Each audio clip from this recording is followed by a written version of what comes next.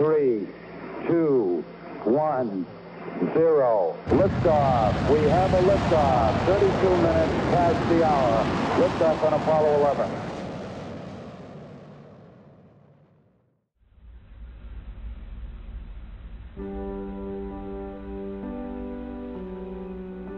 We're celebrating the 50th anniversary of the moon landing. Yeah, and in this doodle, they're going to be able to travel from Earth to the moon and find out more about how things worked back then.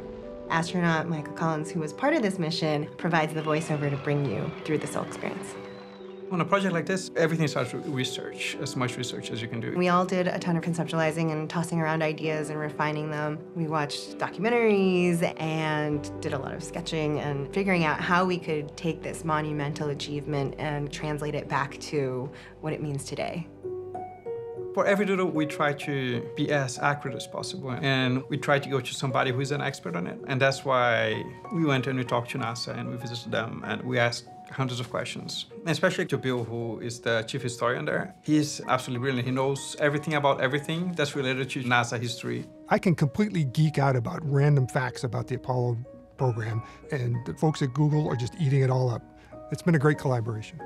Right, the schedule called for the astronauts to take a sleep rest period after they land on the moon. Yeah, right. Yeah, exactly. One of the greatest things about this doodle is that we got astronaut Mike Collins to help. And so we presented him with a rough idea of a script, but he really injected a lot of his own thoughts and his own feelings and details in there that we would have otherwise never known.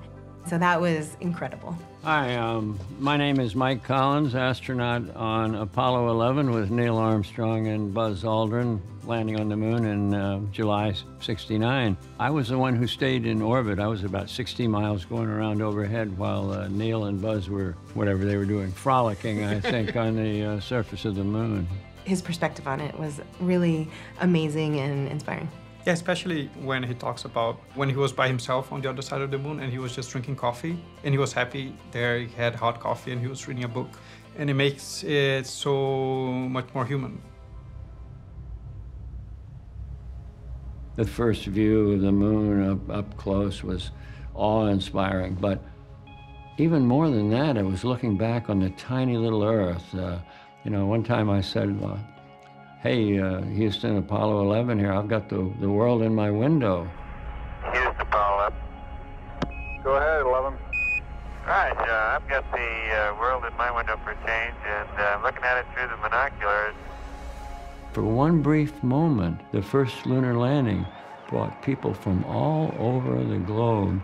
Instead of saying, you Americans did it, they said, we did it. I think it'll be a fun doodle that I think people will enjoy, but I also hope they learn a little bit about something, and they remember how much work was done by 400,000 people around planet Earth to make that happen 50 years ago. I think it's a testament to inspire people to go further and go where we haven't been before.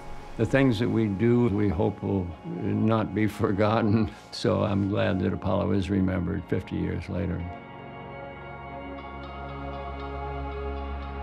Good night from Apollo 11.